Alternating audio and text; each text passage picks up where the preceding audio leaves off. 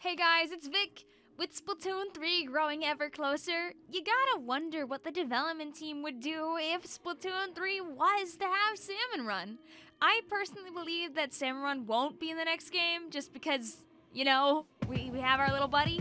But what if we did have Salmon Run? What kind of bosses could we expect?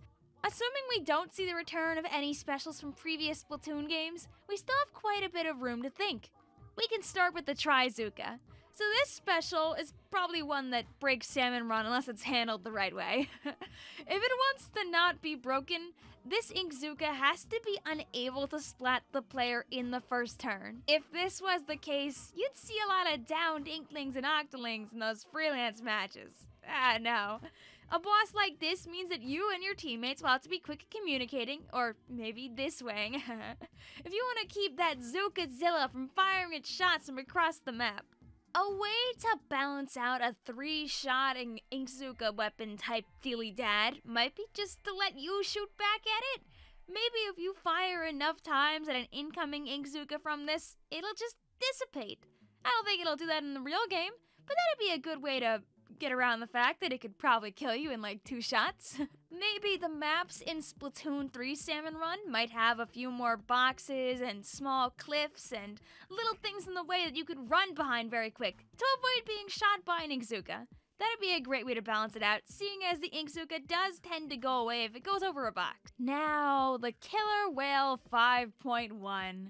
We know that an alternative version of the Killer Whale is coming to Splatoon 3, and we've discussed before how absolutely broken Killer Whale would be in Salmon Run. But what if we had a weaker, but still effective alternative? Instead of firing straight, there could be lights that appear on the floor, showing exactly where 5 Killer Whale blasts are gonna pop out. If the players have a few seconds to react before the blasts go off, that might prevent as many instant splats from Killer Whales. As long as there aren't 2 or even 3 of these bosses active at the same time. Good luck dodging 10 to 15 different tiny little Killer Whale lasers. To balance this out, it might be necessary to limit where the Killer Whales can exactly come from. We could let them appear on any inkable surface, including walls, but not including grates, and maybe limit them to only going straight vertically or horizontally across the map. Just be careful standing on a grate that has an inkable surface underneath it. Last thing you want to do is be hit from a Killer Whale from below, right? Now, the Crab Tank is our brand new mech that I could talk about for ages. But what if we put a chum inside of one of those bad boys instead? From the window of a rusted metal spear, you can see the eyes of a salmonid staring back at you as it rolls maliciously close, ready to fire steelhead bombs. What a way to remember the steelheads and the way they used to be. But more on that later in the video. The chum's little mech is a little slow to get going.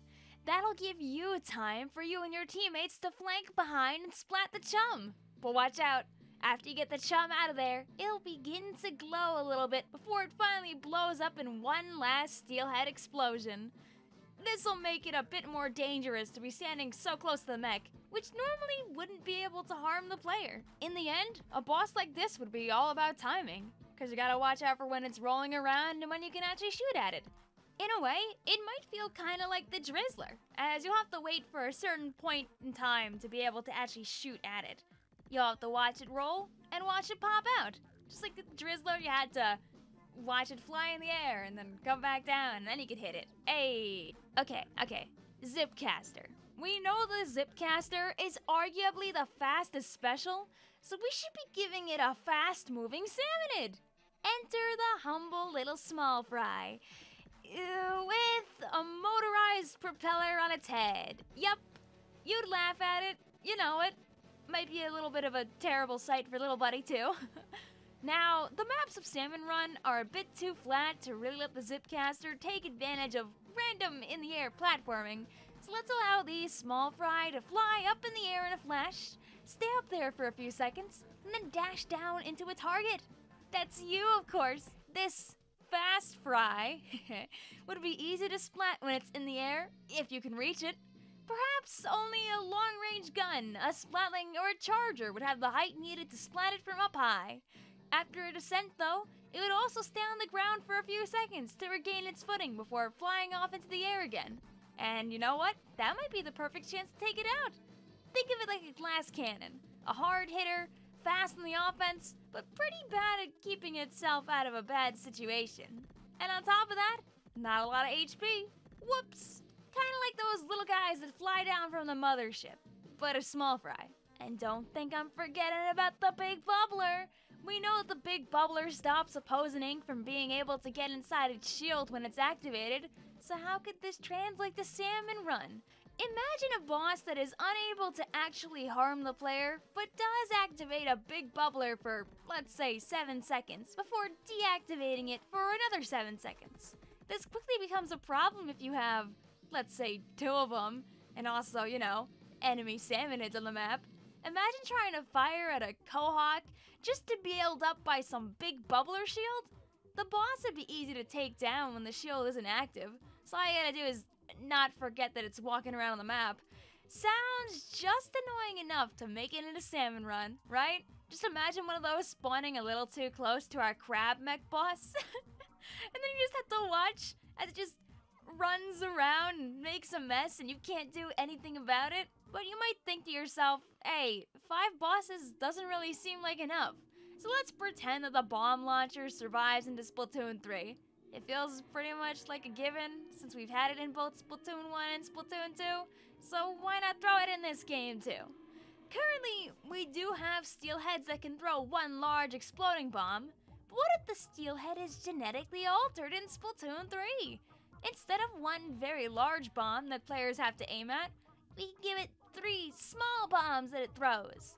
This tritanium head will throw 3 burst bomb-like projectiles off its head after a set period of 2 seconds, back away from you, and then throw them again. This would be a steelhead subclass that wouldn't be slow and angry, and maybe it would cause some players some trouble if they don't learn how to adapt to quickly aiming at a short-lived target.